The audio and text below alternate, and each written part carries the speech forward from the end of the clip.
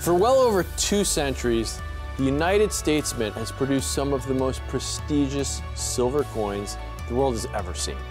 Of all the wonderful designs that have been put out over that time span, the Walking Liberty half dollar has built a timeless legacy matched by so few. This iconic silver half dollar was minted from 1916 until 1947, and it gave our nation hope during some of its most trying times. Today, its legacy looms as large as ever.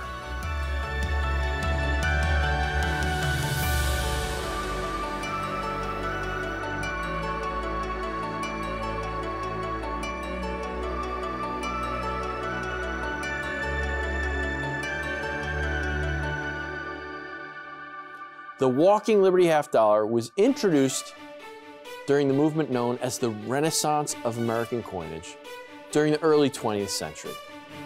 This passion project, spearheaded by the great Theodore Roosevelt, was a time in which all of our nation's coinage was redesigned to be greater works of art than ever before. In this movement, President Roosevelt sought out the most accomplished artists of the day.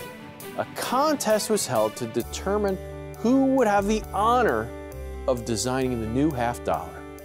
And the winner was a renowned sculptor named Adolph A. Weinman. Weinman had gained acclaim for a multitude of sculptural works across the country, even studying under the great Augustus St. Gaudens. His performance on the Walking Liberty half dollar, however, would eventually be considered the greatest work of his career. The Walking Liberty's obverse portrays a full-body rendition of Lady Liberty, which went against the norm of only displaying the profile of Lady Liberty. In this full-body rendition, Miss Liberty strides forward towards that rising sun of a new day with her arm outstretched. The rising sun in this image represents the hope of a new era of prosperity in the United States. By extending her arm, Liberty is welcoming in this prosperity with open arms. This motif was found to be a great source of inspiration during its time of circulation from 1916 to 1947. This was a time period in which the U.S. endured World War I, the Great Depression, and World War II.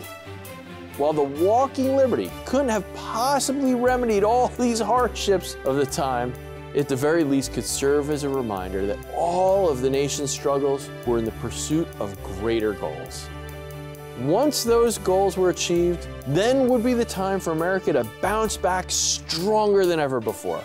And sure enough, that's exactly what happened. Even after this coin was retired, numismatists across the nation longed for the return of that Walking Liberty obverse.